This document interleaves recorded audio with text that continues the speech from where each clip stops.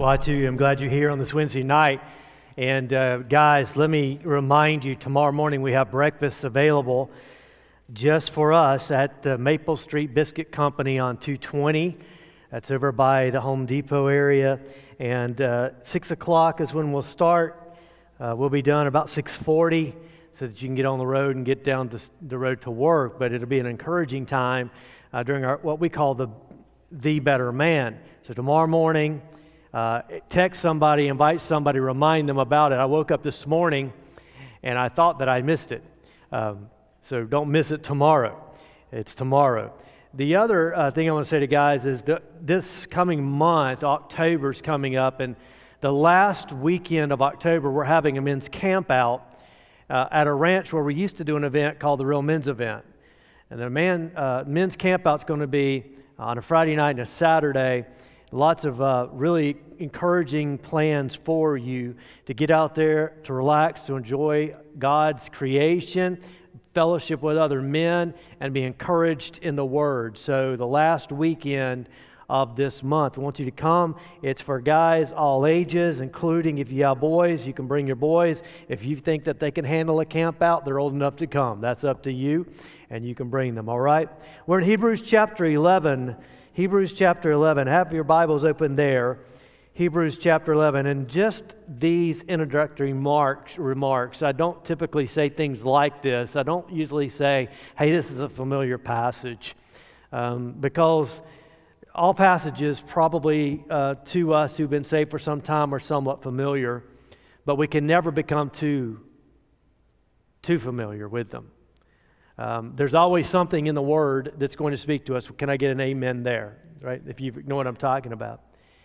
And I have preached from Hebrews chapter 11 on at least 3 occasions, at least these verses that I'm covering this morning. At least 3, I think maybe more. And it was Charles Spurgeon that said, and Charles Spurgeon was a pastor in England in the 19th century that basically said, when you're on the road, never preach anything new. And at home, never preach anything old. At our old church, they would say, don't warm up a biscuit.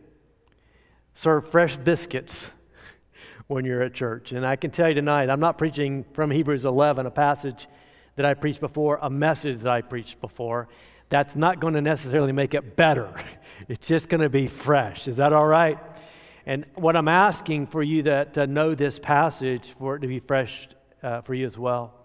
What is really helpful, just moving in one more statement about this text, is I've never preached through Hebrews. And so now coming to chapter 11 and another very familiar passage, which is chapter 12, they have taken on a lot more meaning, not new meaning, more meaning. The meaning was always there, but I have a better grasp of chapter 11 and chapter 12, and I hope you will as well. If you've not gone through this passage with us as we've been coming here on Wednesday nights, okay. You'll get a lot out of this. And as well, I think that you're going to, if you've never heard chapter 11, it's going to be good for you as well. So we're in Hebrews chapter 11. This passage is famously called the Hall of Faith. How many of you have ever heard Hebrews 11 called the Hall of Faith? Raise your hand. If you haven't, don't worry about it.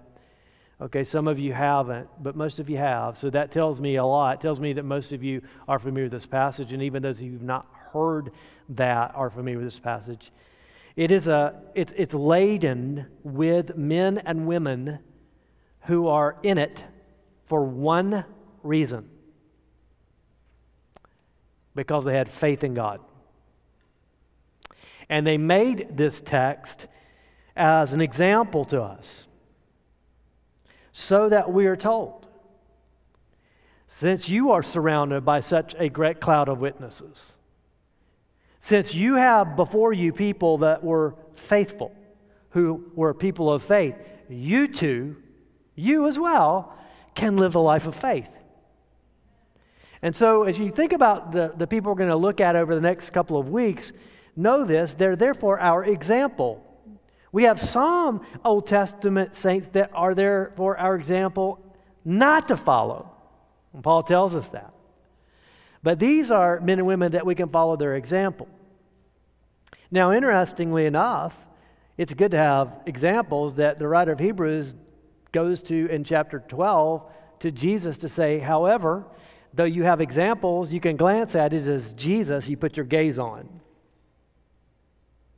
Because what's beautiful about the people that are in Hebrews 11 is that they're men and women of flesh, like our Lord Jesus, but with clay feet, unlike our Lord Jesus.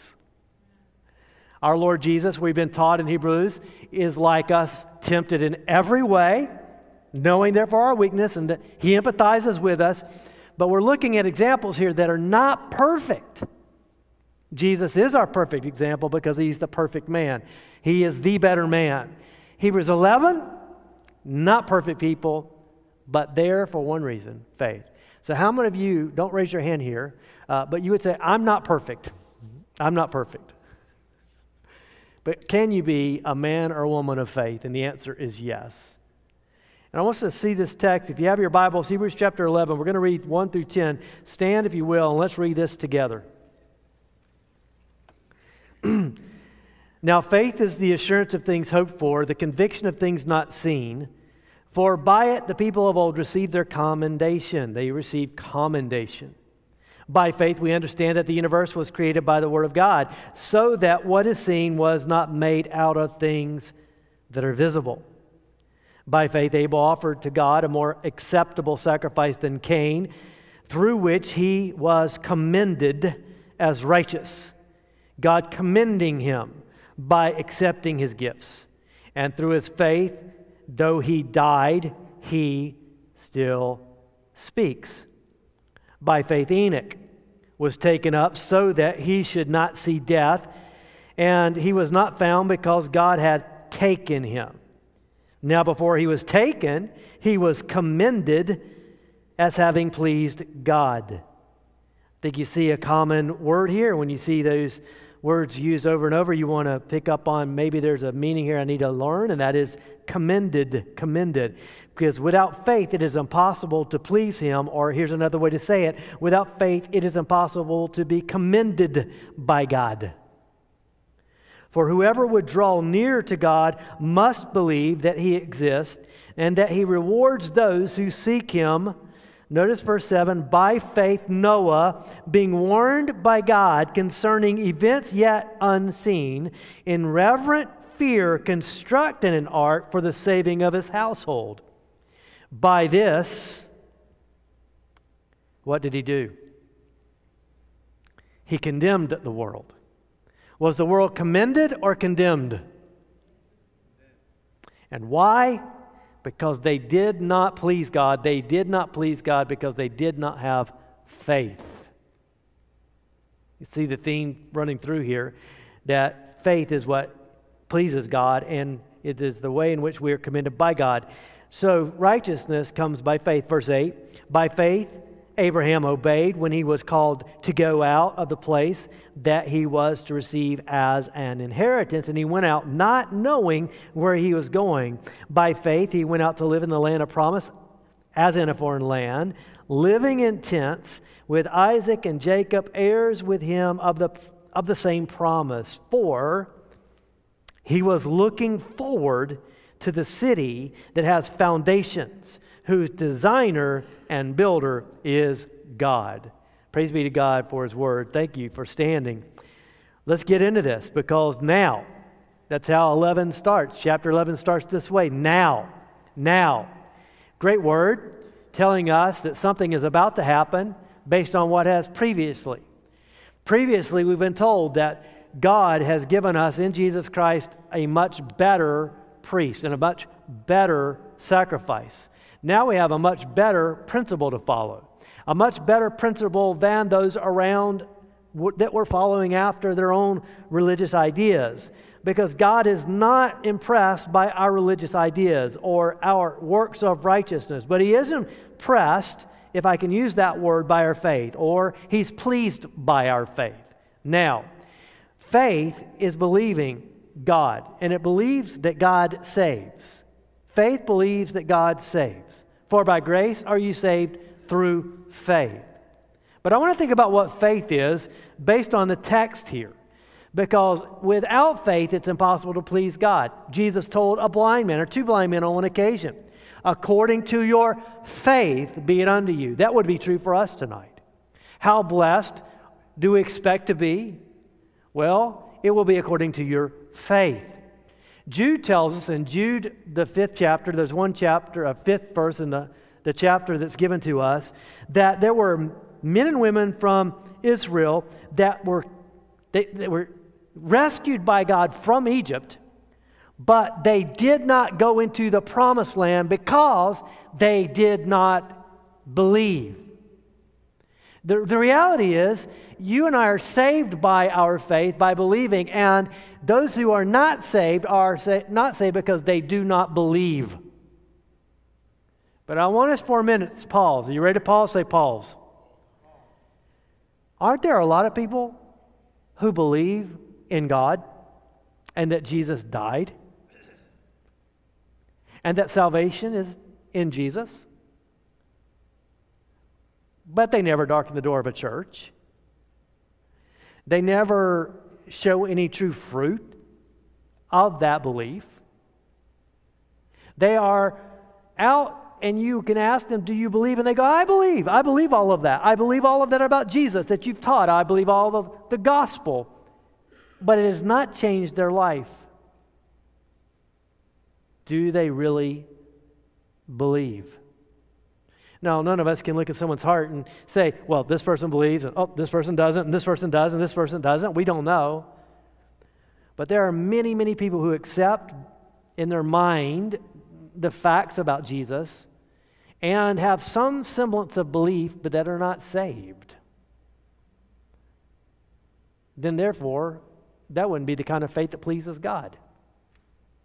So there must be something beyond just a mental assent to the truth that I accept, the mental assent to the truth of Jesus that I accept. There must be something else to faith, and you'd be right. Because if you have biblical faith, true faith, you'll have an active faith. Active faith. And you'll have not only an active faith, you'll have a working faith. You see, none of us are saved by our works. We're saved by grace. But when we have faith in God and are saved by grace, we then work. Faith is always active. Faith is active. And we're going to see what true biblical faith is from this text. You notice how that the writer of Hebrews at this point is just telling the folks that are following after Christ, don't quit, persevere in Christ. And the evidence that you are persevering in Christ is your faith. Your faith. If we were to go back to chapter 10, and we would read in chapter 10 how that the writer tells those that are following after Christ, don't shrink back, don't draw back, but keep pressing into Christ. The perseverance in Christ is evident through faith. Notice the description of faith that's here. We never have a definition of faith in the Bible. It'd be nice to have this crisp, clean definition of faith, but faith is a lot like love and hope. How do you define love? Read 1 Corinthians 13. You have a description of love, don't you? You have a demonstration of love in Jesus Christ, who put on display the love of the Father and that He gave His life for us.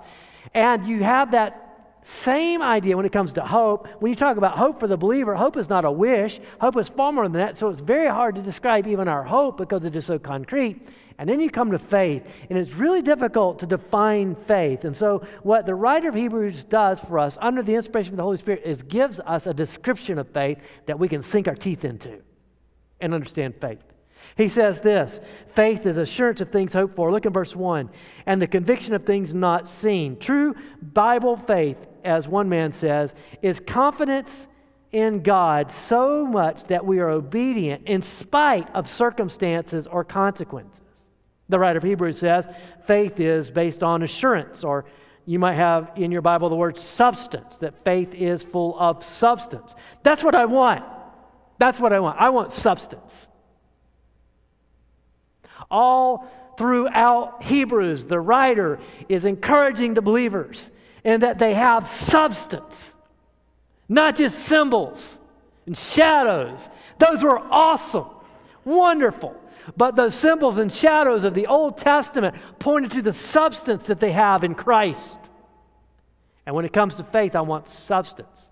None of us would ever ascribe to the idea that some have about us that we are blind in our faith and that we step out onto blind faith steps. We have a substance, and there is evidence for why we have substance. We have a conviction. That word conviction is evidence, and that fact that we have faith in God and this conviction that He's real and that He's true and that He does what He says leads to a commendation to us. So faith is assurance. It's even an assurance of things not seen. We know that there are things that we don't see and believe, but yet we know that God created everything out of nothing, and we believe that. Verse 3, by faith we understand the universe was created by the Word of God, that God spoke everything to existence. Where did everything come from? God. There was nothing, and then there was everything. That is completely opposite of what the naturalistic evolutionist teaches, that somehow, some way, there were particles that all came together by chance at some point, and when they collided, that by chance started a chain reaction, and here we are today, evolving evermore. We don't believe that. In fact, we think that takes a lot of crazy faith. That does take blind faith. That takes the kind of blind faith that just doesn't make sense. What's real more logical is that there is a creator, because we look at our world and we go, there has to be an order because everything is ordered, and therefore there must be an orderer. I mean, you just look at the world, and so we know that everything is here. Why? Because God said it.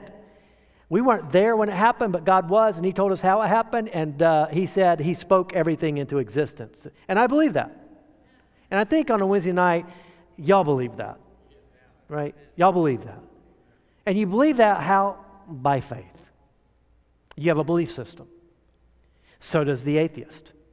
The atheist who does not believe in God, believes in mere chance, and that by some circumstances we all got here, has a belief system.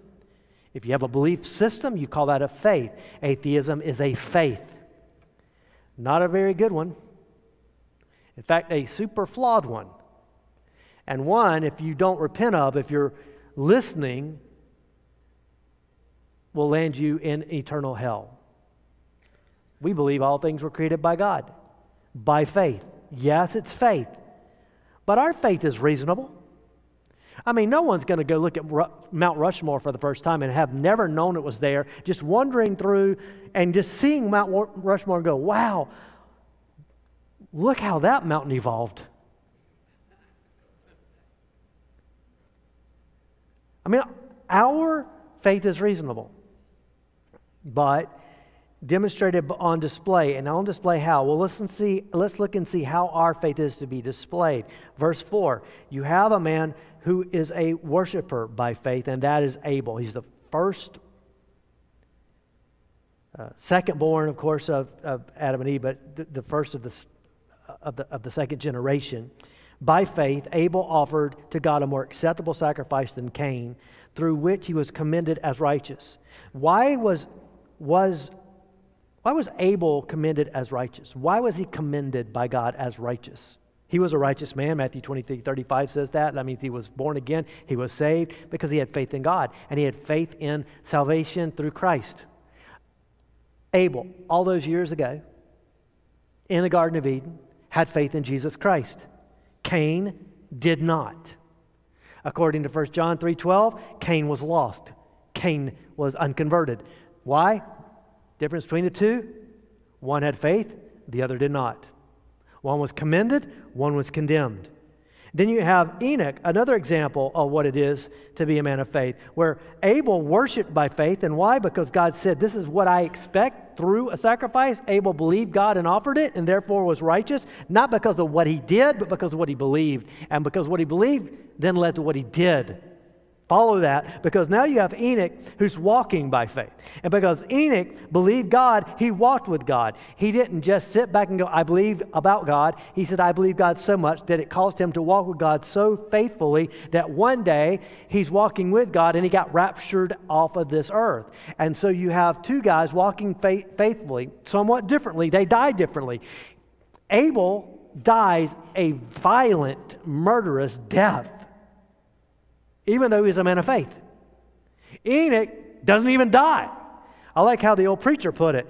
Enoch walked so closely to God, and one day he was walking with God that God said, hey, we're closer to my house than yours, so just come on home with me. I love that. But our journeys of faith differ. They're going to look different. But what links them together is that they are based in substance and conviction. What type? Verse 6 helps us. And without faith, it is impossible to please God, to be commended by God. For whoever would draw near to him must do these things. Number one, must believe that God exists. Number two, that he's good, that he rewards those who diligently seek him. So look, there is for those who have faith, commendation. And there is no commendation by God without faith. And what kind of faith? Faith in substance, the substance of Jesus Christ. So just because someone says, I'm a spiritual person, I have faith, if that faith is misplaced, it is not commended by God, but condemned. True faith believes that God exists, that's the beginning, and that God is good, and he rewards those who diligently seeks them, and rewards them with what? I mean, if we take the whole book, and this is how you have to study the Scripture, you look at this text and you put it within the context of that chapter, and then the context of the entire book, we say, wait a minute, this whole section is right after the writer is telling the readers, guys, if you want to be rewarded with eternal life to get to God, it's not because you keep going back to your old religion, it's because you let go and you come to Christ empty-handed and you have Him. It's Him that you need, and you put your faith in Him, and then you're rewarded with what? A relationship with God. And there's no other way to have a relationship with God. The blood of bulls and goats doesn't cut it. They all pointed to the day that Jesus would be that sacrifice that you would put your trust in, and then when you did, you would be rewarded with what? Eternal life. Do you believe God and that He is a rewarder? He's a good God.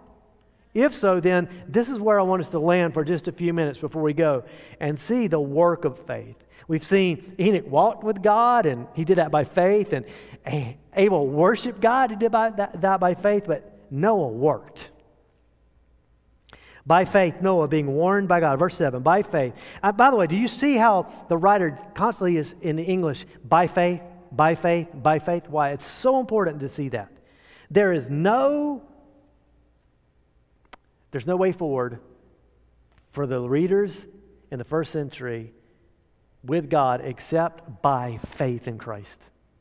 By faith. And there's no way forward for us tonight. If tonight you go, I really want God to work in my life. I want God to work through my life. I really want to please God. You cannot do it except by faith. This is so important. You can't please God. You can't see God work. You won't experience the power of God except by faith. So by faith, Noah being warned by God concerning events yet unseen. What events? He'd never seen it rain, y'all. He didn't grow up in Florida. The water came up from the bottom of the earth and watered the earth. He never saw it rain. I mean, he's hearing God say it's going to rain. He's like, what's that? In reverent fear, notice this, in reverent fear. He is in reverent fear. I mean, not only is he being told about something he's never experienced, he believes it so much because he just reveres God. So what does he do? He constructs an ark for the saving of his household. It's not like, he built an ark near Doctor's Lake Marina. He's in the middle of a land with no water. This makes no sense. And not only that, it's going to take him 120, it's going to take him longer to construct this ark than it does the construction of the roads over in Lake Asbury. I mean, it's unbelievable. 120 years. And by this, what does he do? He condemns the world. And he becomes an heir of righteousness by faith. I borrow these headings from the Christ-centered expositional commentary that some of y'all are using for your table discussions. But just know this, there was a flood, y'all. There was a flood. The flood was not natural. And the flood was essential for biblical theology. It shows that God will punish sin, but He always makes a way of salvation. And the ark, it was real. It was real. But also a picture of the ultimate salvation in Jesus Christ. And when the storm of God's judgment comes, we're safe so long as we're in Christ, in Christ, in Christ. Now, I want you to think about how this work of faith went. I think this can really help us tonight because I don't know about you guys, well, I kind of think I do. If you're a Christian, you really do desire to see God work. You do desire to walk and follow His steps. You definitely desire that He's glorified in your life. You don't want to live a pedestrian, average life. You just don't. I know it. Because the Holy Spirit of God is in us and motivating us by grace forward, not to go back, not to shrink back, not to do anything but pursue God's will for our life. And it's hard, and it's scary, and we don't know what the future holds. That's why we have to walk by faith. And let's see how faith works. Let's see how faith works. Because as we look at Noah, he's a great case study. I could have picked any one of these, but this is a great case study for how faith works, or how faith works in your life, or how you and I work by faith. Ready? First, he is warned. In his mind, he is thinking about what God has said. Noah, I'm done with all the wickedness that I see. Noah, I am going to destroy the earth. That's something you need to know, Noah. So Noah, he knows the truth. And he knows that God is not happy. It would be easy for Noah to look around and understand why God's not happy. Noah's a man of faith. He's a man who is a man of grace, the Bible says, and he's found favor in the eyes of the Lord. It's easy for him to see. It's messed up. I get it, God. I get it. I understand. And I believe that you can do this. It's your world. You spoke it into existence. You can do whatever you want with it. That's a good start. That's not enough. And that might be where some of you are right now. Oh, I know God can. I believe He can do anything He wants. One of my favorite movies, and y'all are going to laugh at this if you've ever seen it, is and it's one of the Kendrick brother movies. If you know what those are, you know, like the Fireproof and Flywheel, Facing the Giants. I like that movie, Facing the Giants. I really like that movie, Facing the Giants. And I like that movie's theme. And then one of the things, if you don't know about it, it's just a little country Christian school that is like the David against all the Goliaths. And this coach comes in, and man, he's having a struggle winning. I mean, you know, if you've never seen it, it's just the underdog. And all of a sudden, man, they begin praying and preparing to win. And it's a great story.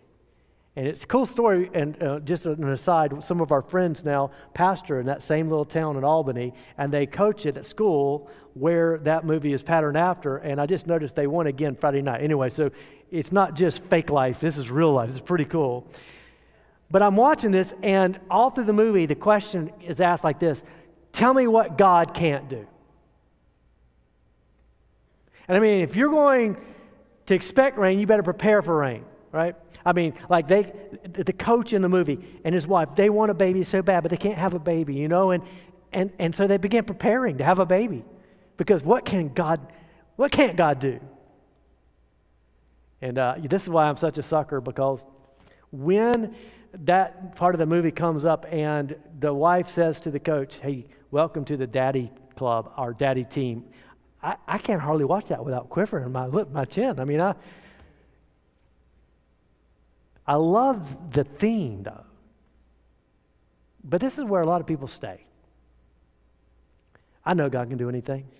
I believe it. And you really do. You really do. But it's yet not faith that pleases God. It's a start. We must believe God exists, that He is, meaning more than He is a reality, but that He is the Yahweh I am and can do all things. But we have to go beyond that, because what does Noah do? He knows God can do anything, but what happens next is he has this incredible heart move. He has reverent fear. When you have reverent fear, you're moved. You have to see how the writer of Hebrews is with the Spirit of God marvelously telling us the steps here that are going on. He gets it, he believes it, and then it moves to his heart. And man, when you believe something in your heart, you're changed. Your value towards that, whatever it is, changes. So let's say, man, you meet somebody, you're single, and you meet somebody as a single, and you go, oh, I think I like this person, and then you realize that like you, and then you're like, wow, that's cool. I've got knowledge now, and then all of a sudden that knowledge just starts getting in your heart. Well, man, maybe I could see myself maybe marrying this person one day, and now you're starting to do what? Everything's changing. You're moving towards that person. This is a heart change. I'm not just getting it and understanding the facts. Now I'm believing in my heart, which leads then to what for Noah? Y'all, we got to get some saws and some wood together. We got to build an ark. And he begins to go to work. So faith starts in your head. It moves to the heart, that moves us closer then to the object that we have faith in, and we go to work. Because faith is always active. So if you say, yeah, I believe God, I believe Jesus died, and you have all that here, and you never let it go here, to then go, here, God, save me, you're not saved, no matter how much you believe it here. This is why forever preachers have said so many people are going to miss heaven by just a couple of feet. The distance between the head and the heart. Because true faith leads to action. Faith is active. Faith works. You say, well, I'm there. I believe God can do. What is it that you're believing God for right now? By faith. That you've actually stepped out and said, God, not only do I believe you can do it, I'm thanking you right now that you're going to do it, and I'm trusting you by faith. You say, well, what if I fail? Who said you're a success? Well, what if I let God down? Anybody holding God up? What if I take the wrong direction? You don't think God can redirect? If you zig and you need to zag, He'll make sure you zag? If you're trusting Him and all He asks you to do is to take one step at a time, to put first the kingdom of God and follow me, and in faith you step out and you trust Him, will He not direct your path? It's great that we believe this. You know this illustration, maybe from years ago, but it was a great illustration. It's just probably embedded in a lot of our minds, but it was from Billy Graham, where Billy Graham pointed out an event that took place at Niagara Falls with the great Blondini, who was a tightrope walker across the falls. And he would draw large crowds as he walked across the tightrope, across the falls. If he fell, no safety net, he's going to die. But he was so good at what he did, he never stumbled, he never even came close. And one day, according to Billy Graham, the great Blondini, took a wheelbarrow and decided he would carry a wheelbarrow across the Niagara Falls. And then he put dirt, the weight of a man, inside the wheelbarrow, and he made it all the way across. No stumble, no issues, no problem at all. And so the great Blondini asked the question of the crowd that gathered around, how many of you believe, if I just put 200 pounds of dirt in this wheelbarrow, how many of you believe I can put a 200-pound man and go across? And they all said, we believe. And he said, can I get a volunteer? This is faith. It's not only believing, and that's where it starts. It moves to the heart, then the will to work. So move in the direction of faith. Oh, I can never witness.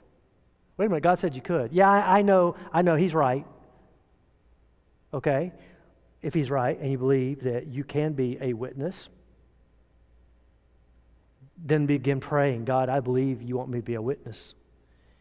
As you begin praying, God, you want me to be a witness. You begin praying for the lost. You're one. What happens? Your heart begins to be moved and begins to be broken for the lost. And then you step out and go, I'm just going to go for it because, God, you told me I ought to. And you told me you'd be with me. And you told me that you're going to speak through me and give me the answer. I'm going to do it. And you step out in faith, and what happens?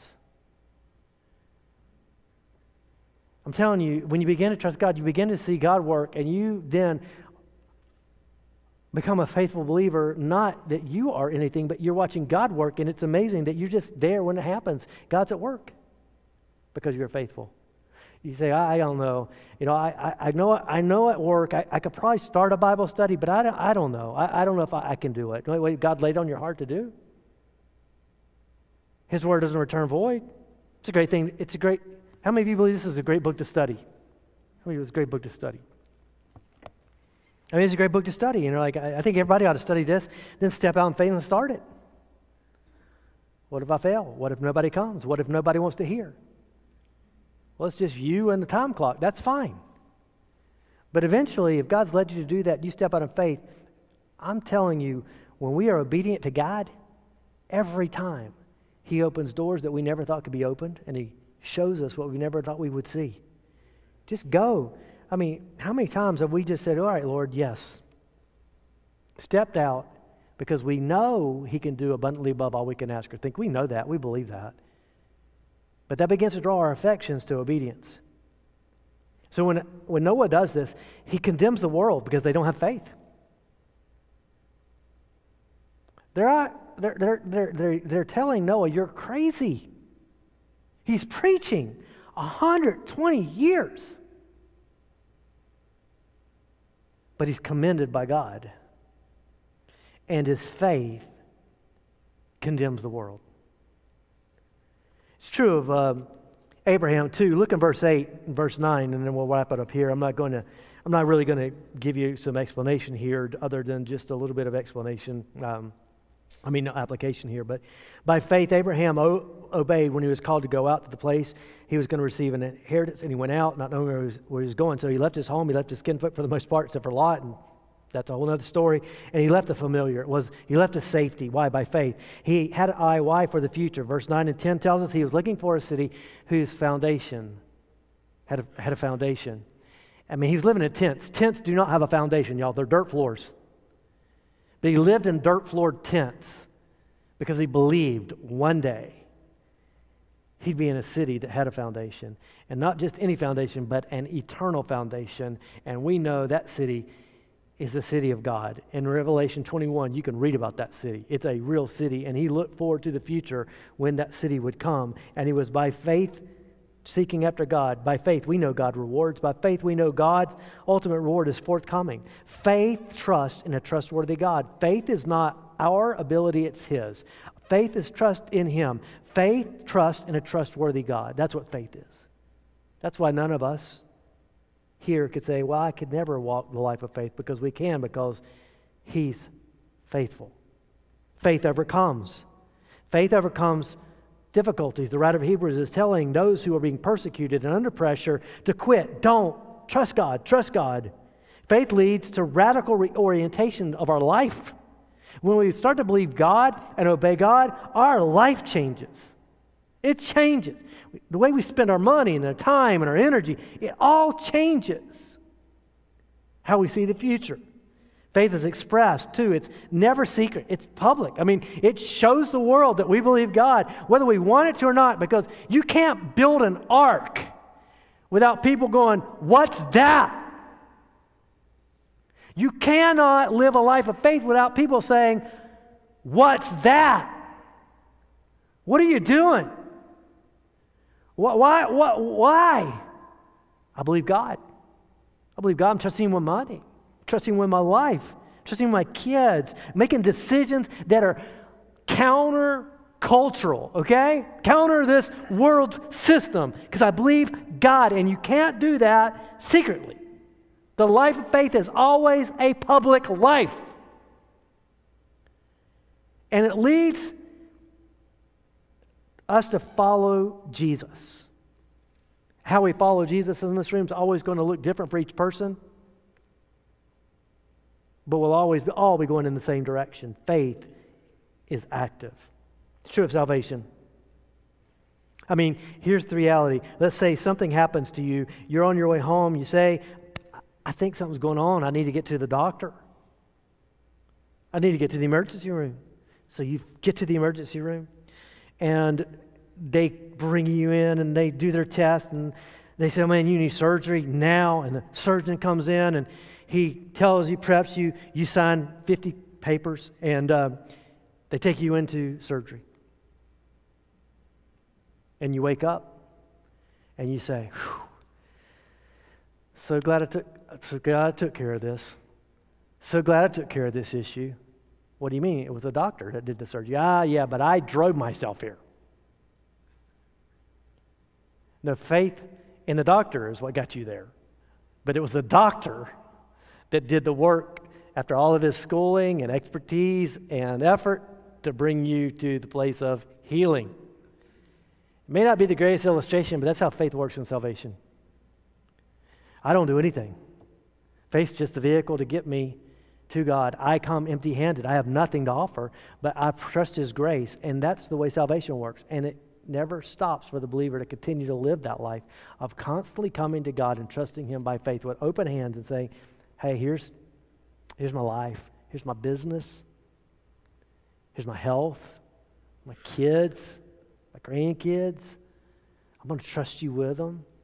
Because I'm trusting you, because I know you got it, I'm going to act accordingly. It's not simply the prayer of God, I know, I believe you can. It's the prayer of I believe you can because I know your word that leads me to a closer heart, love, affection to Him that drives me, just drives me to just act accordingly. That's faith. Faith is active. Father, thank you for this time. Thank you for Jesus. Thank you, God, you've given us the substance of our salvation in Christ, and that, God, we can seek after you because of Jesus, and that, God, by faith, trust you. In Jesus' name, amen. If you want to talk to somebody tonight, about maybe there's something going on in your life. I need to trust God. I've been struggling with something, Pastor. At our Connect Point, we've asked a few people to be there to pray and to talk to you about the message tonight. We also have small groups that you can be a part of and talk through some of ways to apply this text to your life and understand this even more, to hear experienced, mature Christians even give their testimonies of their journey of faith. It would be really helpful, all right? I'm going to give it over to Brian McNair. Hey, thanks, Brian.